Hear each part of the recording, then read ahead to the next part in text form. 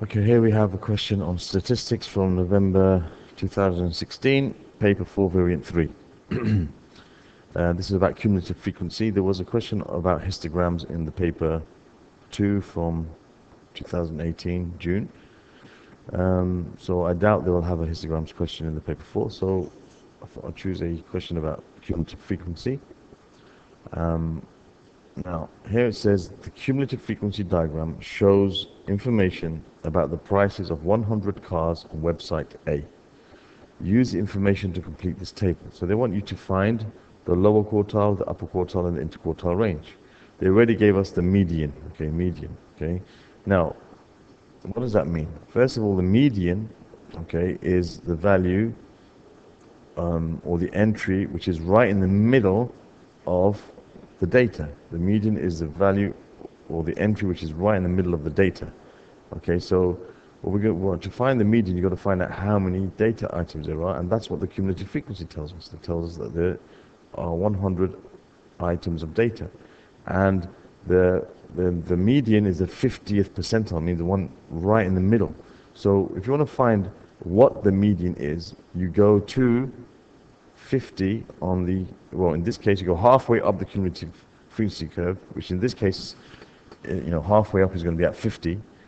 And you see where it hits the curve, and that tells you where it is, and what it is what the x-axis tells you. So it's along this line down here. So it's right over there. It's about 7,600. Okay, so that's that value there. Okay.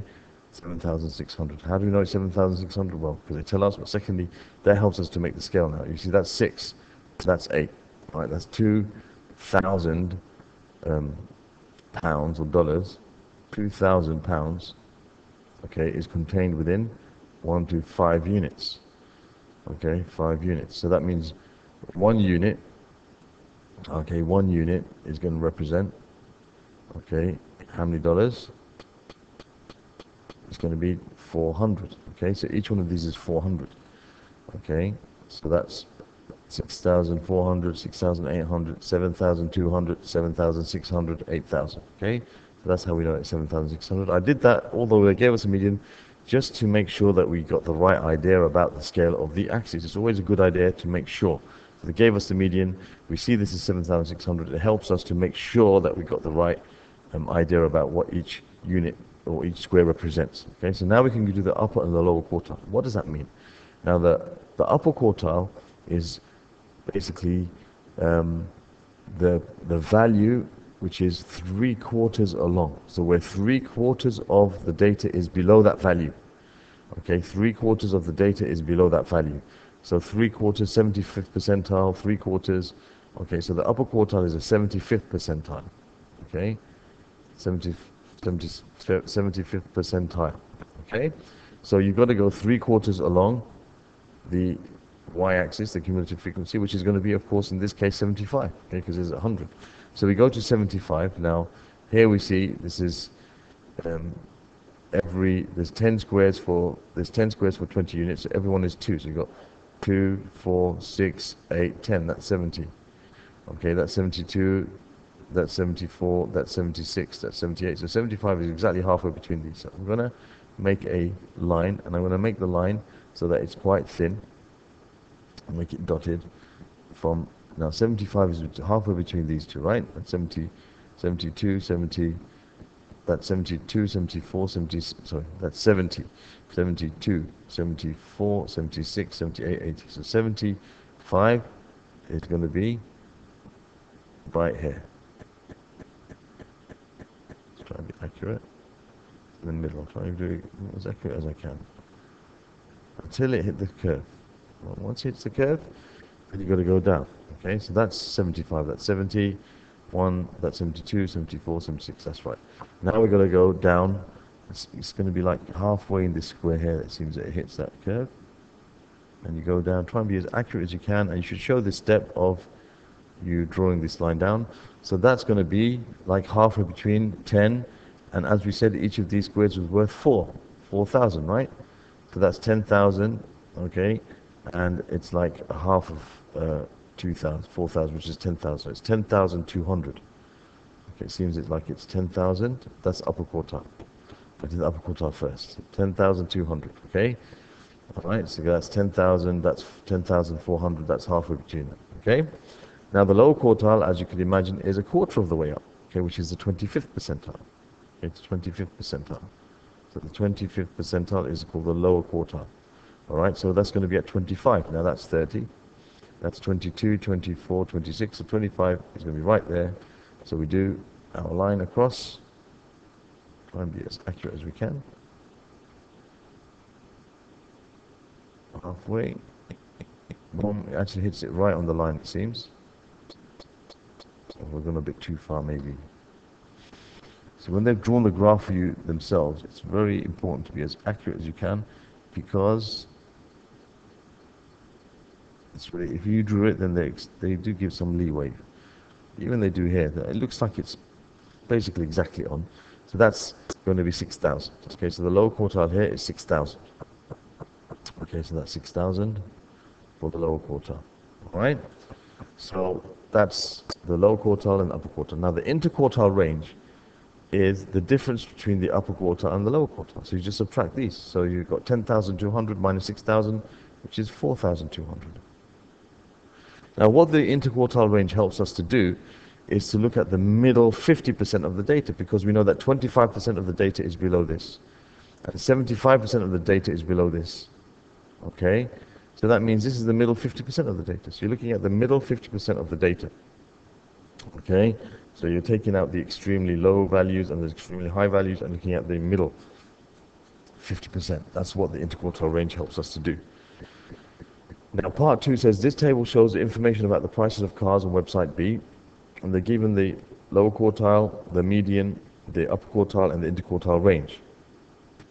Now here are 2 statements comparing the distributions of the prices of cars on website A and website B. For each statement, write true or false.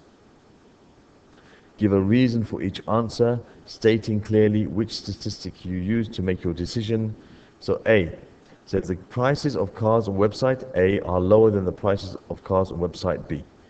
Okay, so if you look at this, you can see that as the median is lower, you can say on average the car prices are lower. So yes, you can say this is true. Okay, I would say this is true because the median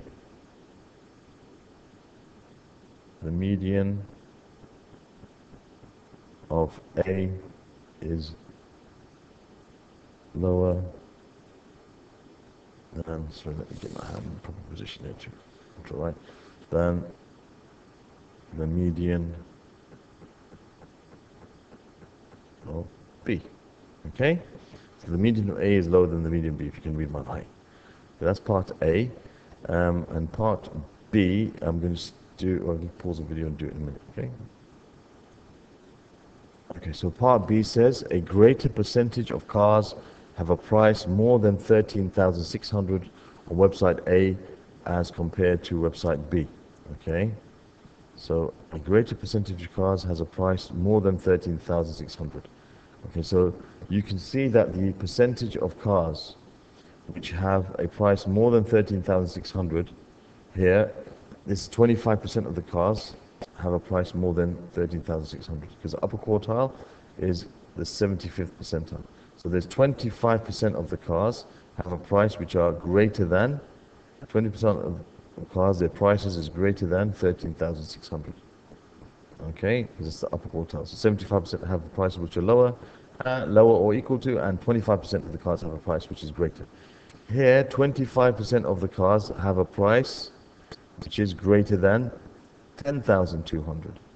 So of course, this is going to have less percentage which is greater than 13,600, because some of that 25% is less than 13,600. See, 25% of the cars, their price is more than the upper quartile.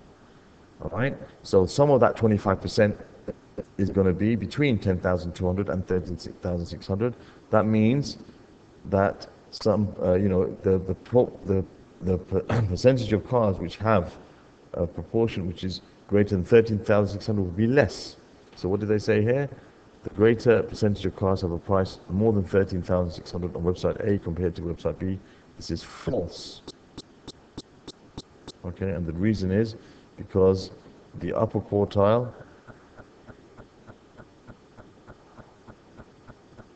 of A starts at, it was something like 10,000, 10,200.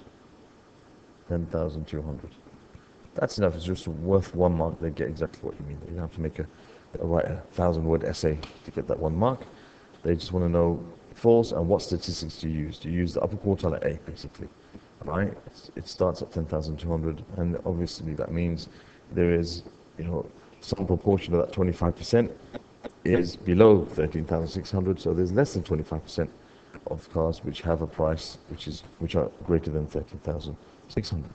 Okay, so that's part A and B of this question. I'll do the rest of it on another video. Thanks for listening.